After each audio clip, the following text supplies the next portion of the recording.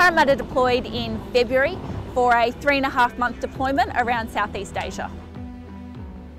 First part of the deployment, we worked with a number of other navies, so our regional partners in the area. By getting out there and exercising with our allies, we strengthen those relationships, we demonstrate interoperability, and we realise that we can work together seamlessly with them.